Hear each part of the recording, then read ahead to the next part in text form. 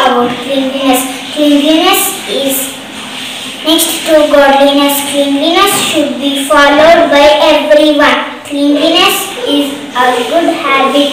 Cleanliness is a way of living and happy and healthy life. In and around with a clean and tidy nature, we must build some awareness ourselves by continuity on regular basis, such as washing, bathing, eating, etc.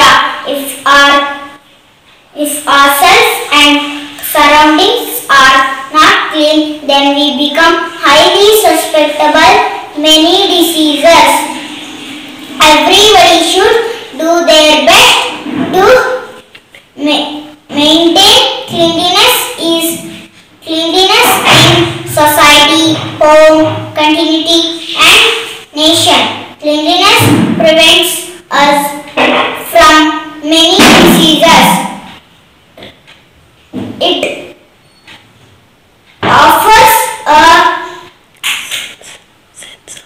sense of satisfaction. Cleanliness keeps our body clean, internally and externally. One who maintains cleanliness keeps away diseases. Thank you.